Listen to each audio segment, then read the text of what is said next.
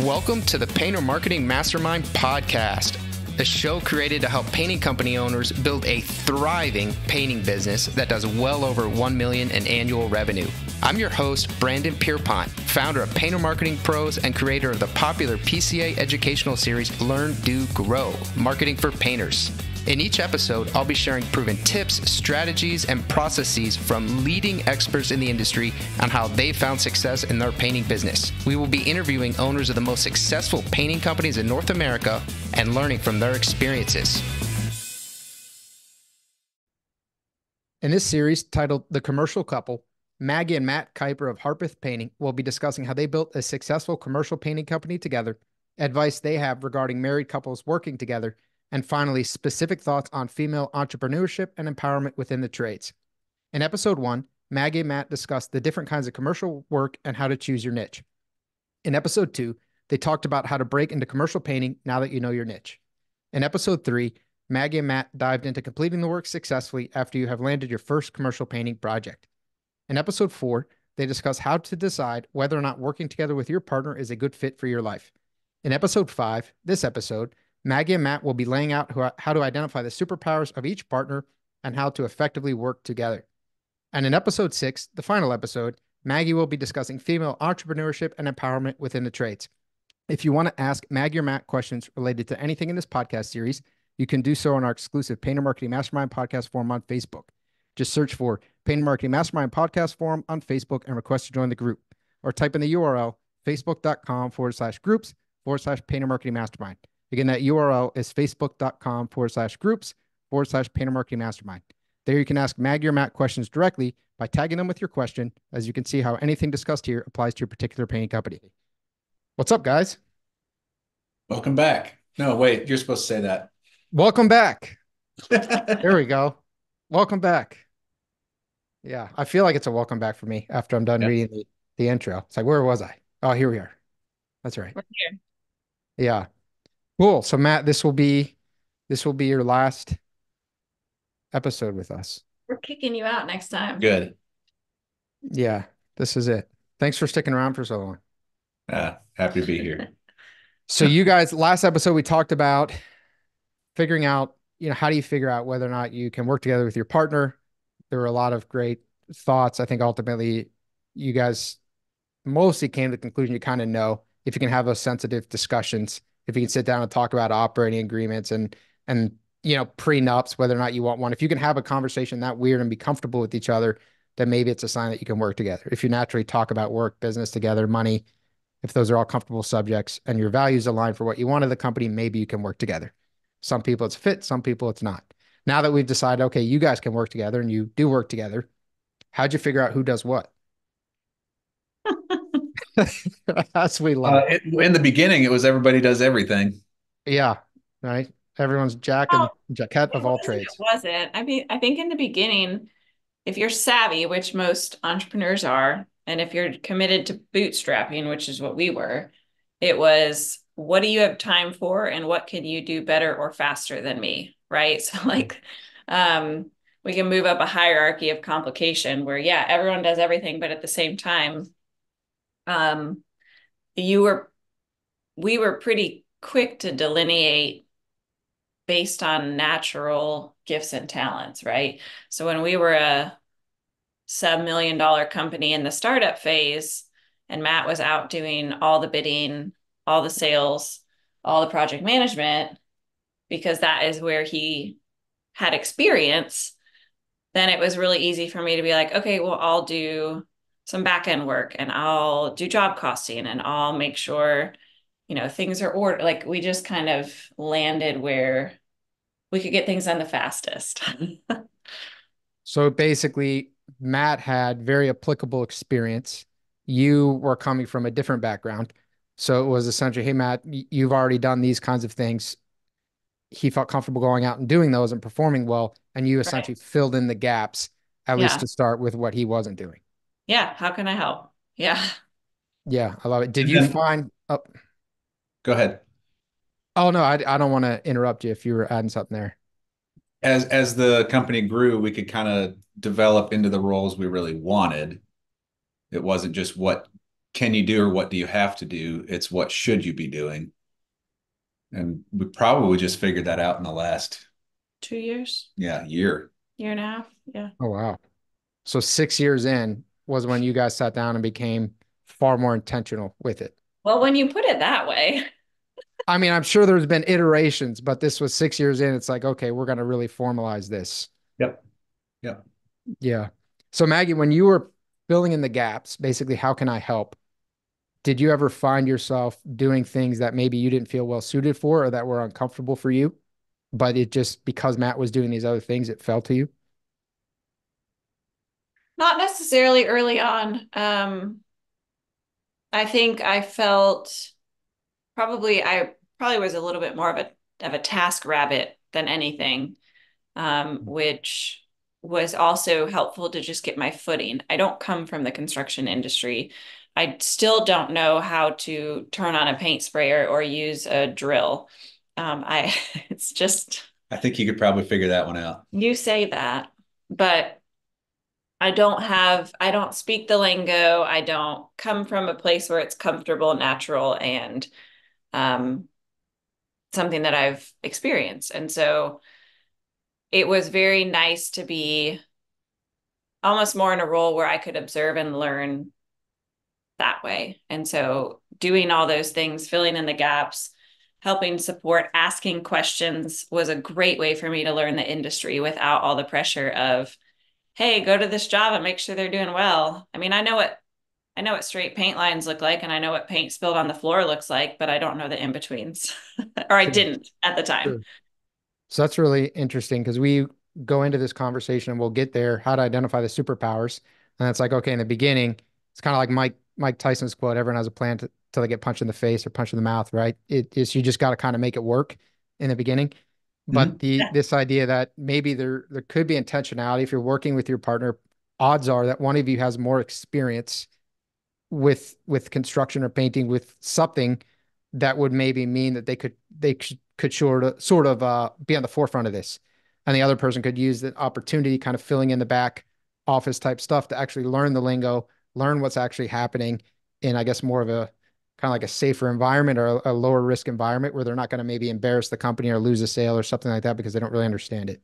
Yeah. And Yeah. that's part of being an entrepreneur and having a small business is you need to be at least competent at every role or task in your business, especially in the beginning, because it's your business. You need to be able to know how to run payroll in QuickBooks. You need to be able to know how to bid a job. Maybe you're not doing it every day. There's somebody that can do it better than you, but being able to do it, I think, is important. Yeah, I agree with that. And there is this Who Not How, right? That book, it's a great book. And the idea of really hiring experts. And I think that comes into play a little bit later in a business's journey. Because if you do just say, hey, I'm so smart as a business owner, I'm going to delegate right from day one, and I have absolutely no idea how to do this thing, but I'm going to find someone to do it. How do you know if they're doing a good job? You could maybe bring in a friend or a consultant or someone who you do trust to hire that person to monitor, to sort of set up the structure and the KPIs. But there needs to be some know-how coming from somebody, not just bring in somebody and just sort of hope that they're going to be perfect and it's all going to work out. Yeah. Sort of irresponsible. Mhm. And I mean, we didn't do it perfectly. I don't even know if you remember this, but when we started our company, Matt had a day job. We did it on the side for the first almost 2 years, and he was super busy at his day job. And one of our neighbors wanted a quote for her exterior, and he was like, "You can do it. Like all you have to do is measure, write everything down, Trial by fire. smile, and look cute, and you'll be fine." That's his So, process. Smile and look cute. So he's passing it off to you. right. Yeah. Yeah. So I'm pretty good at fake it till you make it. So I was like, I got this. I said, but hey, babe, we have one problem. What about the kids? And he was like, well, just leave them in the car. It's just an exterior. It's our neighbor. It's no big deal. So I'm Edit this part out, Matt. Don't worry. pregnant with our third, with two kids in the car, and I roll up to this house, and she was delightful, but about halfway through, the kids come piling out of the car, Yeah. mom, like as they do, no matter what I bribed them with to stay put. Crushing this estimate. Yeah. Yeah. You know, I probably looked bad in the first place, leaving my car running with kids in it because we are outside. She could see them. I mean, the whole thing was just set up for, well, then I run all the It's like numbers. put the window down a little bit, put a bowl of water in there. They'll be fine. So then I run all the numbers and it's like a $9,000 job. I mean, it's not small. And of course we didn't get it. Of course we didn't, because she asked me questions about product and I was like, we use Sherwin-Williams. Like, I don't know. It's the closest paint store. Um, but I still drive by that house every day and it makes my tummy hurt. But then some days it makes me laugh because I'm just, how far I've come, how far we've come. But that was just one of those moments where like we had to just try. I had to try. We had Yeah, to we had to show up to the bid. We had to do what we said we would. And in retrospect, I don't think there was a better option, but we learned from it. It wasn't perfect all along. We didn't just magically fall into our roles and everything just evolved beautifully. There were a lot of hiccups. sure. And I think the trial by fire is naturally going to happen, especially when you're bootstrapping and you maybe haven't done this business before or worked in it before. And I think it's hard, it's so hard to have perspective in that moment. I know for me, there are things that I look back and I'm like, do you remember when, we did that? And we're kind of laughing at how just idiotic that was or how poorly it went. When at the time it was a really big deal to me. At the time, that estimate was probably a pretty big deal to you. You were giving an estimate. You really Yeah. wanted to close it. Now you look back, it's like, man, that was really something. But I think listening to this, if you're early on in your journey and you're committed and you have something just really not go well, try to remember that it will be funny eventually. As painful as it is right now, just say, you know what, I'm gonna get there, and this is gonna be hilarious. Even though, wow, this really sucks right now. Yeah. Yeah. I'm so embarrassed. Makes for a funnier story. So, at what point? I know within the past year, so 6 years in, when you guys were already well along, you guys sat down, and we'll get to that and really mapped it out. But I guess as you progressed, day one is okay. Matt's going to go out, estimate, project manage. He's going to do what he does. Maggie's going to fill in the holes while learning the industry and plugging in pretty uncomfortable ways sometimes because Matt can't get there with this estimate. How did it evolve over, let's say, the first several years?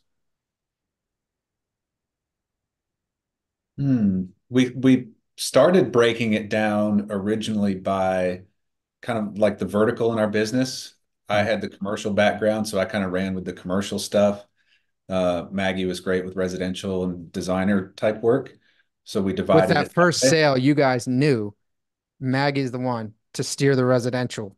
It Yeah. was just decided. Got it. Okay. She has that rapport and patience that I lack from dealing with the rougher It's a bit commercial different. crowd. Yeah. So that was kind of the first division we went through, and that got a little cloudy. So really over the last, like we said, year and a half, 2 years to Yeah. figured out that Maggie is a much better leader and galvanizer of people. Hmm. And I'm much better at kind of discerning the direction of how things need to go and having technical knowledge and project management experience, but not great leadership skills.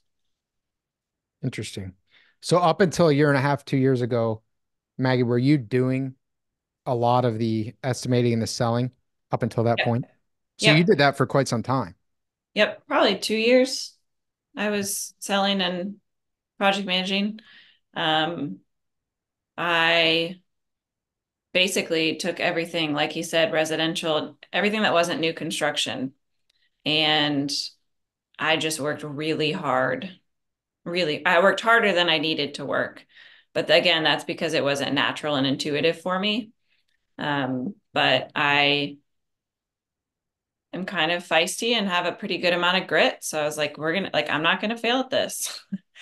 Um, I think part of it's funny. Most people get frustrated with designers. They can have a tendency to not always have the highest level of organization and foresight into projects. They have great vision, great, idea, but the actual, execution. And that almost gave me as an estimator, the freedom, like it bought me some time, right? I wasn't staring at the eyes of a homeowner waiting for them to just say, so how much is it and when can we start? It was this whole like, well, we don't really know the scope or which we're going to do here, but can you kind of like give us a general so it actually fortuitously gave me some freedom to learn a lot of different things about products and substrates and design, and then also kind of gave me some flexibility to not feel like I was bound to this like must give the bid right away, must have it gave some flexibility, which was super nice. But yeah, it was about 2 years that I took on that role, and it was not my favorite job. Um, I think I'm pretty good at it, but it was uncomfortable and not something that I deeply enjoyed. So it was a role you basically forced yourself to do for the good of the business for that time. Absolutely. Yeah. So we're all friends with Chris Elliott, owner of On It Painting. And I was talking with him a while ago, and I remember, so Emily, his wife works with him in the business. And I remember he was saying, Emily's threshold for pain is far higher than he realized, because he thought, oh, they were trying to systematize things. I think I don't remember exactly, but they were trying to build in SOPs, and she just kept doing everything. It's like, I'm going to do it all. I'm going to do it all. And in his mind, like, okay, she'll figure out that this isn't going to work. It's not a good idea. And then he's recognizing, wow, she is just going to keep doing it all kind of into perpetuity because she's willing to tolerate a lot more pain than I fully appreciated. Do you feel like maybe you held on, you say, I have grit, I'm going to succeed. I'm the kind of person who's going to hold on and say, hey, I'm going to win here. Do you think maybe that you held on to that role too long because of that? You think I did? No. No, I don't think so. It was the Um, right amount of time. I think it was the right amount of time. And I think that's partly because we had a lot of outside voices. We have our Mhm. business coaches, we have our pretty tight-knit community that we try very hard to be vulnerable and open with, about where we are as a business as well as business owners, right? Kind of two different things to support there. And so we had enough people kind of in our ears saying, Maggie's really good at leading. Hey, like Maggie's really good at this gift and talent. Maggie's not happy. Like, let's She connect. hates her life. She's great over here. You guys But need this. same thing with Matt. I mean, I think the affirmation of him being reminded that, some of the projects that he sells and manages, and some of the wisdom and knowledge that he brings to us from a technical standpoint is very atypical. He's very smart and sells and manages really crazy jobs. And I think again, it was helpful for outside voices to remind us, we need to build a company that lets Matt do his crazy cool stuff that he's good at doing, and Maggie do her people thing that she's really good at doing. And so that's kind of how we evolved into our roles, was how can we do these two superpowers that we have, and what infrastructure do we need logistically, financially, and um, personnel wise to make it happen. Yeah, I love that. So Matt, your role has remained more consistent then over time. Is that correct or is that incorrect? Yeah, that's probably more correct than not. But I would assume you've kind of grown out of, some of the stuff you were doing. Do you still do any sort of selling? Is it, hey, I'm just going to go kind of sell these bigger projects now and maybe have someone under you selling the smaller projects? Or how have you evolved over the past 7 years in your role? It's kind of more client based. I still have a handful of I guess I call them legacy clients, or not really, but relationships that I hang on to and let some of the younger, newer guys build and develop their own relationships. So it's not necessarily project size, more just relationships. Got And it. that's something we've had to really be intentional and have specific conversations about, because Matt's reach in the new construction commercial realm in Nashville is very deep. He's been in the industry for 15 years in Nashville. Is that right? And More than that, whatever it is, 17 years. Um, And so a lot of the people that are now growing in the company and being decision makers know Matt. So Matt's in a lot of ways like the business development and the in for a lot of these jobs.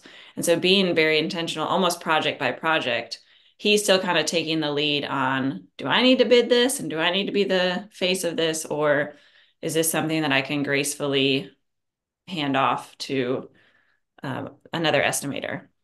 Yeah, walking that fine line. And so let's get into the year and a half, 2 years ago when you guys did sit down and formalize your roles. How did that how did that come to be? Let's just talk about that entire experience and decision. It came from building our org chart and building it for what it was that day and also what it was going to look like over the next 5 years. And it became clear through that planning process that we needed to really uh, complete and finalize our roles, or it would also be really confusing for our team as it grew too. What Yeah, prompted you to go ahead, Maggie. I was going to say we reached out to a few companies larger than we were and asked for their org charts. And it was actually Dave Scaturo from Alpine Painting up in New Jersey who sent us his, and it had current org chart, next year's org chart, and 5 year out org chart. And we were like, oh, wait, that's a good idea. You Are you know? planning, Dave? What are you doing here? Yeah. Wow. That's an interesting concept. So, well, I think we probably could have come to that on our own. Again, it was a lot faster to just look at what someone else is doing and be like, oh, wait, yeah, we don't need to just plan for right now or tomorrow. We need to be thinking about the future. Yeah, so what was the impetus to even do this? 5 years in, 6 years in, you guys decide to sit down and create this org chart, and then you figure out, okay, future org chart's a good idea. Why'd you create the org chart? Because we had Yeah, employees. we had to. It's a necessity of a growing business. Creates I guess, clarity for the team, yeah. creates clarity for us. So my question specifically is it's been 5 years, right? 5 years or 6 years. Some people say, okay, create an org chart from day one. I know most entrepreneurs don't do that. I didn't do that. It seems a little beyond when you're just struggling and starting out. Was there a, hey, we're running into a lot of issues here. What's the let's sit down and do this? Was there a, hey, we're expanding past a certain point or we're starting to grow faster. We really need to start planning a little more specifically. What caused that and that shift, I guess, in intentionality of creating the org chart? I think I think it was, who do we need to hire next? I think it helped us create a order of operations because we knew the demand was there from our current clients to grow. We saw the opportunity for future clients to grow. And it was kind of like, what do we do now? Like chicken and egg. Do we hire a Right. PM first? Do we hire a salesperson first? Who's in charge? Like it kind of became a necessity from the perspective of we don't know what's next. And we don't know what's next based on, because there's also the top line revenue and the payroll and what balances and what makes sense. And do you have enough employees that are producing revenue to balance the ones that aren't necessarily producing revenue, and just kind of that whole puzzle? Yeah. So it sounds like you were in a position where you saw the ability to scale because you had clients that wanted more. You saw potential for new Yeah. clients. And in my mind, I'm seeing, okay, you're starting this company, you're scrambling, you're doing everything. You start to build, you're seeing success, you're seeing success. And now all of a sudden you're seeing potential for a lot more success. It's like, okay, how are we actually going to do this? So it's almost like a second chapter in your business. First chapter was grow, make it work. Okay, it worked. Second chapter is, wow, there's a wide open opportunity here, but we don't actually necessarily know the order in which to do this or how we're actually going to net. Let's sit down and become really intentional at this point. Yeah. Yeah, the You can cliche tell me if you're like, hey, Brandon, you're an idiot. business. What'd you say, Matt? It's become a cliche to some of us, but it's the step of professionalizing your business, Sure. going from Yeah. just scrappy entrepreneur to actual business owner. And I was well, Matt and I both, but I was very adamant that every conversation we had about structure and org chart made sense financially. And I think that's something, because we even brought our org chart to a few peers in the industry to say, hey, can you give some input? Like, we can't figure out how this is working. And they were like, well, you just need to put this person here and this person here. And I said, but that doesn't make sense financially. Like, there was this balance between what I knew I needed to pay people, what we knew we could produce, the net profit. It's this constant juggling act of, it's not just putting people in place because you think that would run a well-oiled machine. You also have to Right to the be, ground. yeah, you also have to be able to pay them. Yeah. So for people listening, obviously Matt and Maggie are talking a lot about their network, their colleagues, people that they're bouncing ideas off of. Matt's have been in the industry for a long time, but a lot of these colleagues are from the Painting Contractors Association, PCA. If you're listening and you're not a member of the PCA, if you don't know what I'm talking about, PCA Paint Ed, PAINTED.org. Check it out. You should join the PCA. It's a lot easier to grow a business, to stay in business, to stay sane, and to make good decisions when you are surrounded by colleagues that are helping you and mentors that are farther ahead. So Dave That's Scaturo, probably the number one thing that I attribute a lot of our success to is not just being a member of the PCA, but being involved in building those relationships. It's a giant shortcut, life hack, business hack. Yeah. And that's a very good point too. Just joining, that's when your work starts. I think so often people will make a decision. We have this at Painter Marketing Pros where people decide to start working with us. They sign up and then we don't hear from them. Like, hey, do you remember the part about onboarding? Do you remember the part about getting access to the decision wasn't, oh, I paid them money and I signed up and now, oh, thank God, like our marketing's done. No, that's when you really start to participate. When you join an organization like the PCA, leverage it, figure out everything, contact everybody, use it to the best of its abilities. You don't just sign, pay the check, and magically through osmosis, your business will get to the level of Harpeth painting. Right. But let's say, okay, so you guys have decided time to professionalize the business. We're no longer in survival mode. We see great opportunity. Wow, we actually made it and we can create something really huge and substantial. This is very exciting. How are we going to do it? What happened then when you guys sat down? How did you guys come up with these job roles for yourself? I think it was very intuitive for us. And I think if you go back and listen to some of the earlier episodes, you'll understand more of what that means. Just a lot of work that has been done to understand each other. But we've also used some tools like DISC. We've had pretty cool success with another process called Working Genius, the 6 types of Working Genius. I don't know if you've heard of that one. I have not as familiar with it. And those are helpful indicators of kind of what your proclivity is, what you're good at, what do you want to do. But I think it didn't change anything for us. It just clarified why we're doing what we're doing. Interesting. So you knowing that you enjoy the client interactions, going out and doing all that, when you take these personality assessments, you essentially figure out why you enjoy that. Yeah. Kind Say, of, oh yeah, that makes sense. I was already doing that, but now here's why. that's interesting. Yeah, Yeah. those aren't, I mean, any of the inventories are not obviously a be all end all, and there's always things in your role that aren't something you're necessarily good at or love. But I think better understanding your motivation or your why behind it is what will help that be more tolerable, to your point. Yeah. I think anytime we can understand ourselves better, we can do better and tolerate more. Yeah. For example, I mean, I got real big into the Enneagram for a while. I mean, I still love it. I still think it's Witchcraft. it's a great tool. Yeah. Some people think it's witchcraft. It's a great tool. But it was through the Enneagram studying and reading that I better understood why project management was so debilitating to me because of my personality and my innate drive to please people and to get affirmation from people. That was a really hard thing to do in project management. Like, when you want the high five and when you want we love your crew, they're the best ever, it's not always going to happen.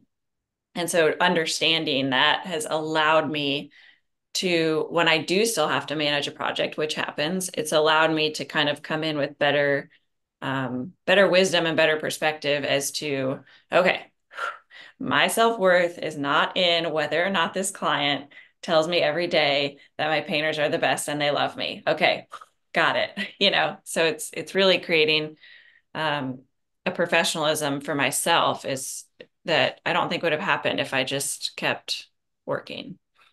Yeah. I think that's really fascinating. I'm actually reading a book right now. Maybe I shouldn't announce this, but I am. It's okay. Self-development. I'm reading a book. The title is Keeping Your SHIT Together.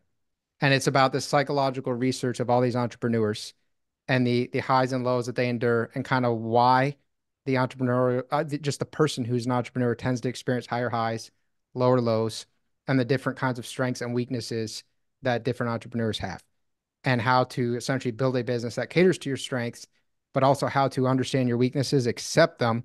And then when you deal with a situation that you find particularly difficult, which other people may not find that difficult, may not even understand why you find it that difficult, to almost be easier on yourself and accept it and say, hey, I'm going to do it. But it just makes it less painful because I know why it's painful. And I know, hey, this is a weakness of mine. I accept that. I accept this is a Mhm. hard thing and I'm going to do it anyways. But now at least I'm aware of what's happening right now. Yeah. There's a We lot always of have positive. this conversation in CrossFit because, it's the whole like the WOD would get like released the night before. And it was just like this big Welcome to the waiting game octagon. of like, what's going to be the workout tomorrow? And it's not because we actually cared what the workout is. I think innately it's exactly what you're saying is we wanted to be able to prepare ourselves. Is this something that I'm going to like show up and get focused on and crush and be good at, or am I having to show up this morning or this day with the mindset of this is a skill I'm not good at, and it's the opportunity because you don't always have control, right? I didn't have control over the workout. I don't have control over what my clients Which is good, or you'd movement probably do the or same workouts over and over again, the ones that you like. She was definitely a cherry picker. it, I'm tired today. I'm not going. it's true, No, but it's but great because then you show up and you know, hey, I'm just going to do the best I can, and this is an opportunity for improvement. I'm probably not right, going to get first in the class right, today. right. But going in knowing, is this a day I'm training? Is this a day I'm competing? Is this a day I'm going to excel? Is this a day I'm going to be frustrated? Um, to your point, kind of going in knowing is super helpful. Yeah. So Maggie, you are the CEO. So they say Is that correct? So on my email signature.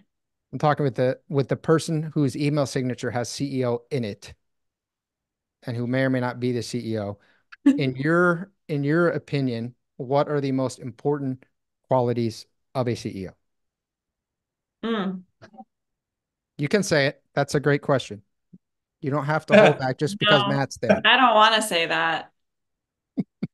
That's a terrible question It's because a I don't know terrible question, but I'll uh, humor you and try to answer it.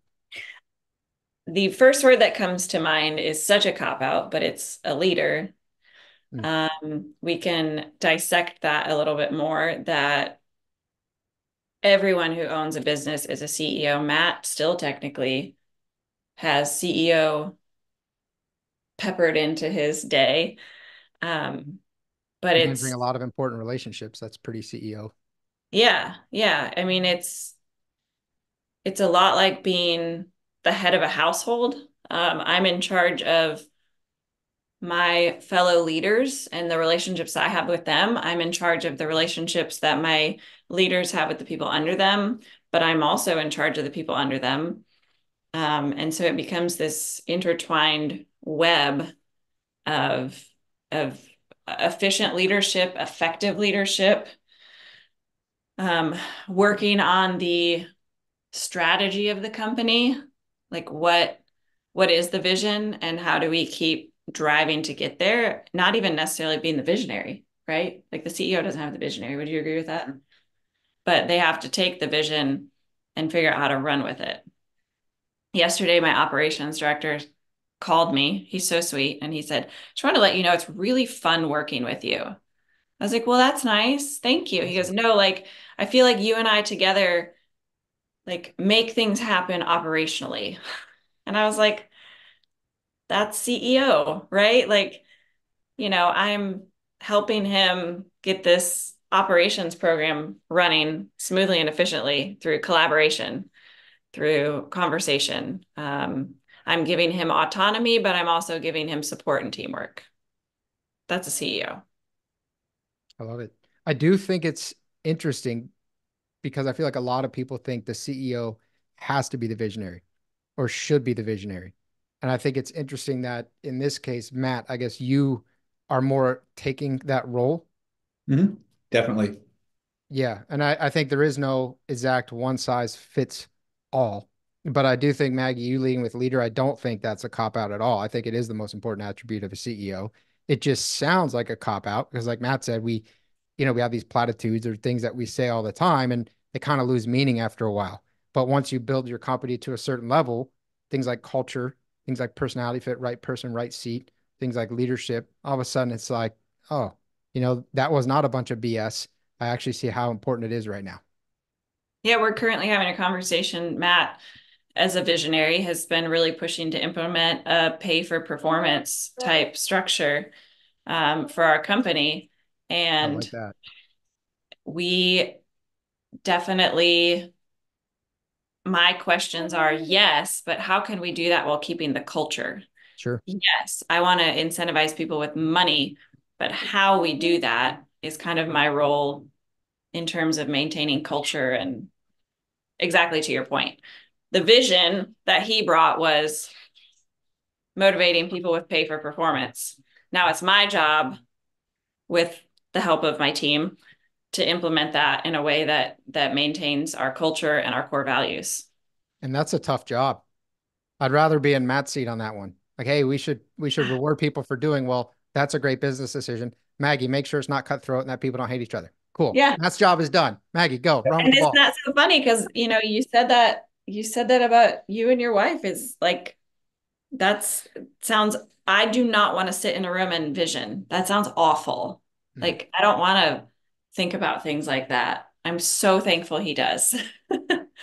I'm sure he's so thankful that you now need to make that work. Yep. It's a very good fit.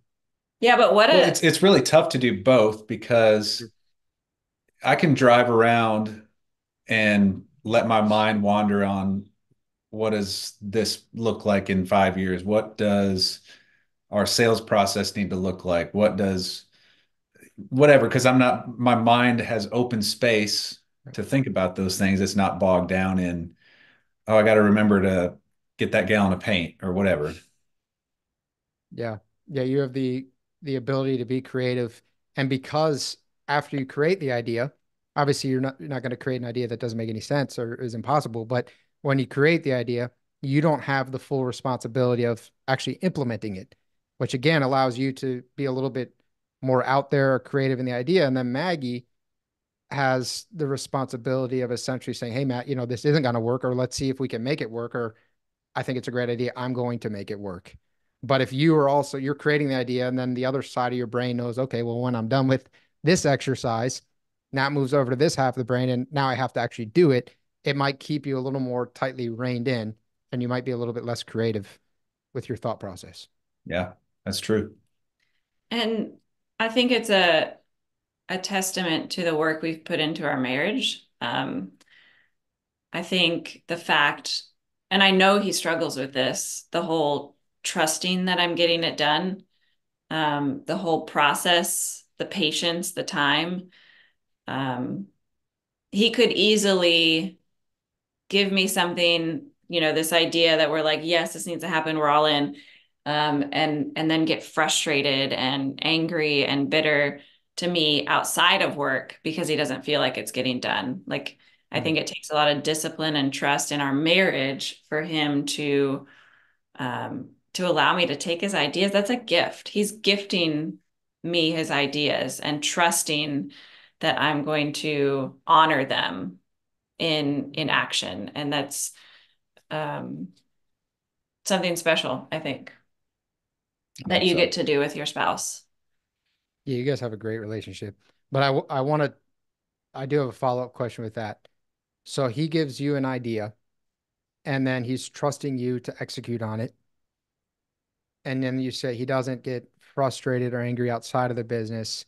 Does and Matt, do you ever find yourself maybe you are a little frustrated within a business context? Like, hey, I brought it and I thought you said it was going to be implemented by this. It's not. And then you maybe are allowed to be a little bit frustrated at times within the business, but then you have the mental discipline to essentially create a barrier between the business and your guys' relationship. Or you saying just in general, you just don't get frustrated. No, I've had to work at that. And one of the tools that we've used is being very clear in writing about what our initiatives are and what we're working on, whether it's, an L10 style. So they're just ways of tracking that things are getting done. And I think for a while we weren't doing that. So I felt like nothing was happening, but it was. I see. Yeah, he definitely felt frustrated Sure.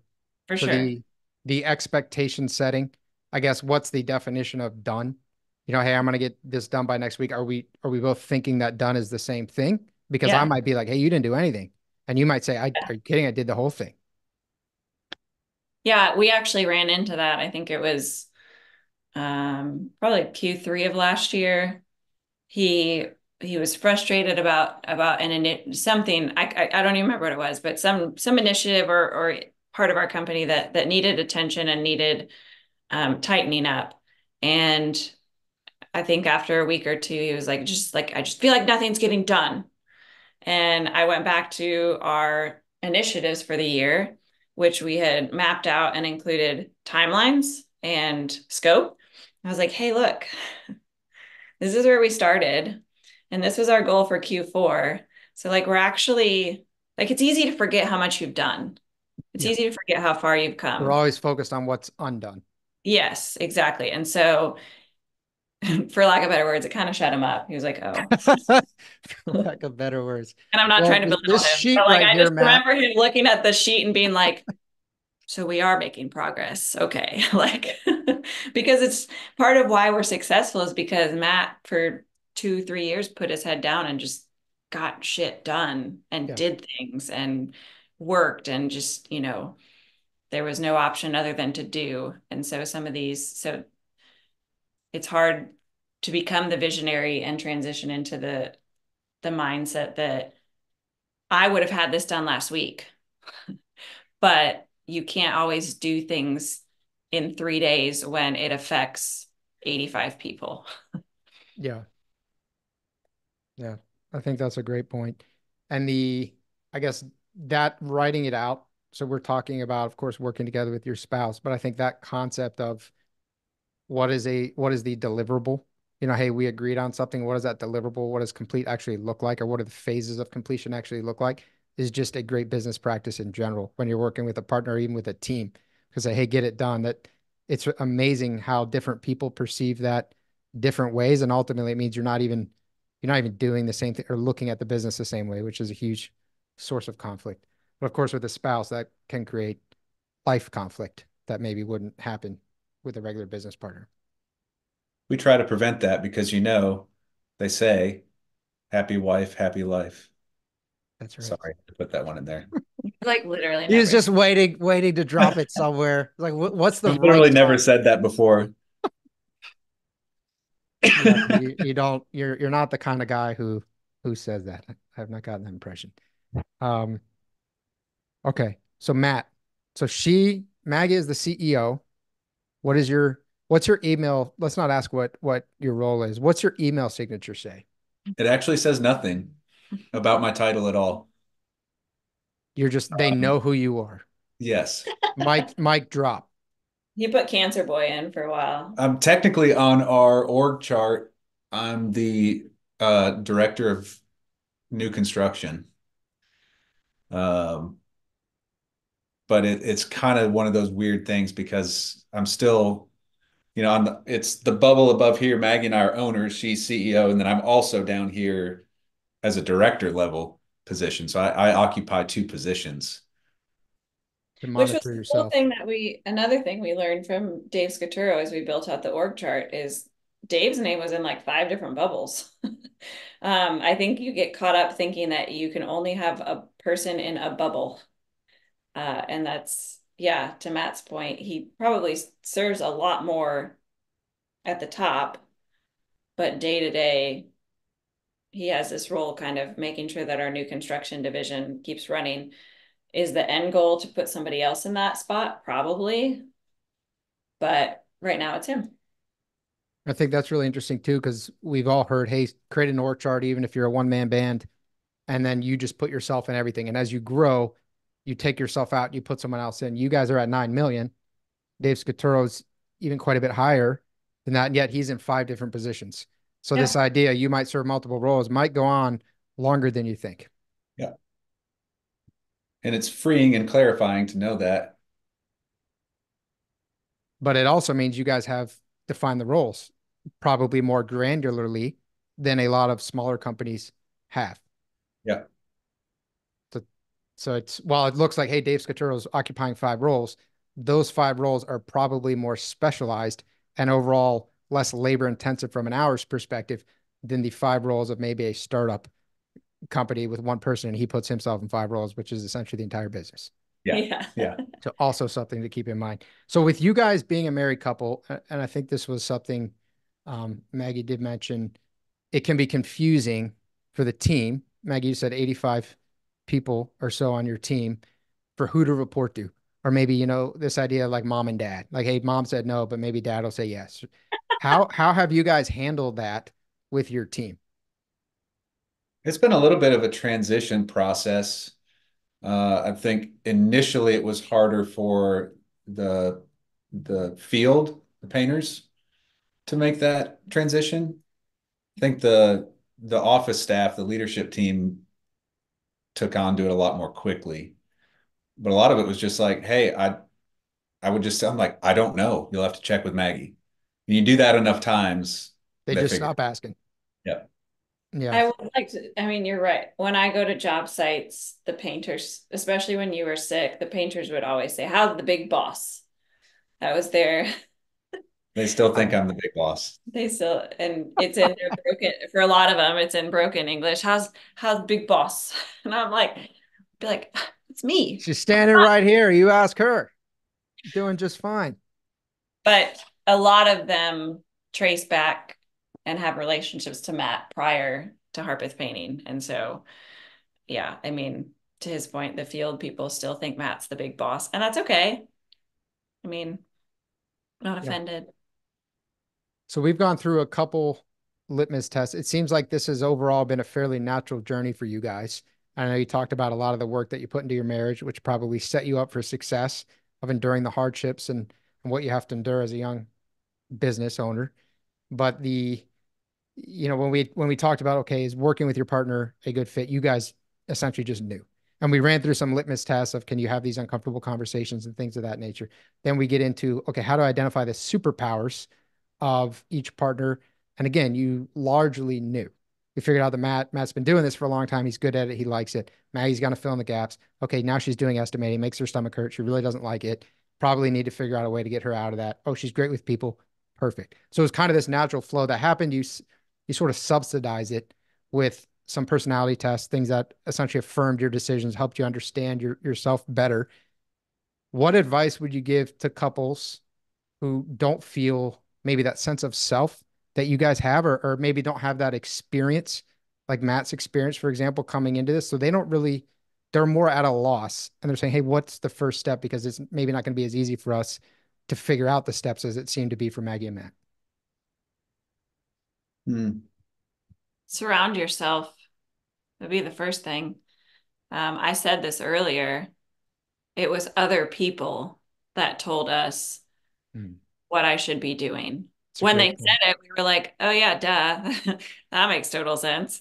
But at the time when you're just grinding and building and um, every single person who owns a paint company, I would argue, has moments where they just innately fear, is this going to keep working? Right. And so you can just get so hyper focused on the doing to make sure that it doesn't stop working, that you forget to sit back and reflect. And so it was others. It was at one of Nick's retreats that I think it was Jamie Burkhardt from Murfreesboro Painting. He was like, Maggie needs to be CEO. Y'all are stupid. And then he got up on the marker board and like drew this big He's great, chart. man. Yeah. And like it was That not might have been when you were there. If it were 2 years ago or so, it was. anyway, but it was just so funny how it took this person to be like, you guys are stupid to not see that she's good at this. And then Matt can run off and do this. But I said it earlier, yes, we are introspective, and yes, we work on our emotional intelligence, and we have these existential conversations, but it was not through those that we figured this out. It was through being vulnerable with people that we trust and putting it out there and allowing them to give ideas and then taking it with a grain of salt. Jamie built us like a $30 million company that had me in the fetal position on the couch. I was like, I don't want this. Take it away. Once we sifted through You're at the his, top. You're like, no, take it away. yeah, right. But once we sifted through, I was like, okay, it's not the top that scared me. It was his $30 million nonsense. But, Yeah. here we are. Yeah. I love it. So for people listening, again, I just always want to make it as actionable for as many listeners as possible. They don't feel like they have, let's say they don't feel like they have this network of people who know them very well, especially in maybe a business type setting.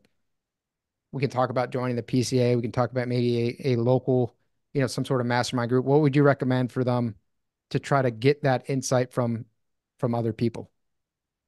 Yeah, I think that's been a huge part of my growth as a business owner is not just PCA, but other networking groups, like you said, CEO groups or entrepreneur groups.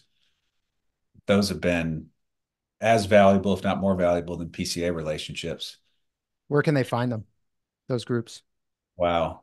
It's trial by fire, I think. I Trial mean, by error, try trial by fire. isn't it trial by fire? I don't know.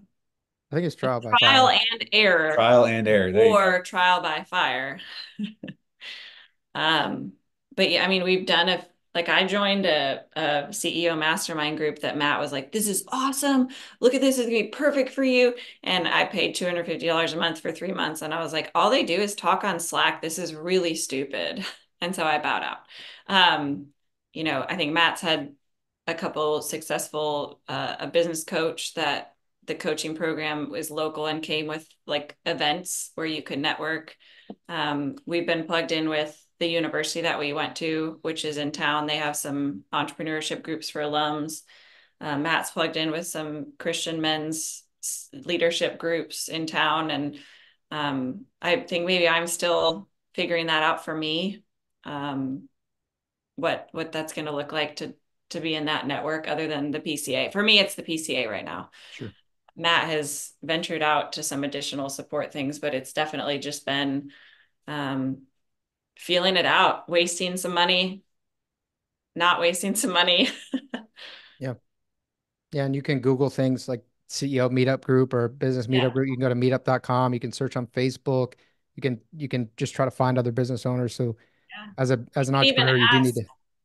even ask like your paint rep. They talk to paint contractors that are probably more successful than you. Do you know what so and so is doing for professional development? I mean, even just start with a BNI group. I mean, they're just try to find something. Try. Like, Yeah. I guarantee if you start trying, it'll be the process of elimination. Like, well, this kind of sucked and doesn't seem worth my money, but what I did like is this. So maybe I can go find something that has more of that. Iterating on it. I love that. And I think we're so reticent as adults in general to ask for mentorship. It's such a weird word, mentors. And I remember first I dated my wife, she said she had a mentor, and I just had never heard of someone just saying, "Oh, my mentor." And she wasn't running a business. She worked at a nonprofit. And I'm like, what are they mentoring you on? But I think we should be looking for mentors and leaders and even more semi-formal or formal relationships in that regard. And I think if you're running starting a painting company, running a small painting company, try to find a company in your market or several companies that are really successful. Maybe show up to their office, maybe call them. There's a chance that the owner is scarcity, has a scarcity mindset and tells you to screw off because he doesn't want to help a competitor. Okay, you're an entrepreneur. You have to have thick skin. Go to another one. Try to say, hey, I'm starting this painting company. You run this really successful one. I would, can I just pick your brain? Can I take you to lunch? Can I kind of learn what you did and how you do? That would really help me a lot. A lot of people will be really honored for that. So just, be resourceful, put yourself out there, be uncomfortable and get the help, get the mentorship that is just going to save you years. Yep. So Great, guys, what'd you say? great advice. I appreciate that, Matt. So as we wrap up this episode, finding your superpower with your spouse in particular. A lot of this stuff was relevant outside of that. You guys have anything else that you want to add? This has been the most thorough podcast series ever. Hopefully somebody makes it all the way through to this point. Just a And if you deadpan. do, please use code Painter Marketing Pros for 50% off. A paint job. Is it off a page? Okay. I was like, what is it off? It's not off us. So is it? Yeah. Brandon, if you've listened this far, Brandon is offering 50% off for a year. Yeah. There it is. You heard it from Matt. He's our top sales rep here at Painter Marketing Pros. That's funny. That's all I have. Maggie? 2 great things. It's my advice. Yes, Listen to the last podcast if you're a female and aren't easily offended. Don't be easily offended. Don't be easily offended. That one is an uncomfortable one for me. So the only other question I have, like I was real precarious. Did Matt actually put Cancer Boy ever in his email signature, or was that a joke? Oh no, it was a joke. Oh, I was like, man, that's crazy. But okay, I had to ask. No, but there have been a few clients that had no idea. And he like followed up with an email. I was like, sorry, I've been out of pocket. I've got chemo treatments, but so-and-so will be in touch. And this is like, he got sick in September. This is like December. And these clients are like, hang on, what? And we're like, well, He's saying it like it's no big deal.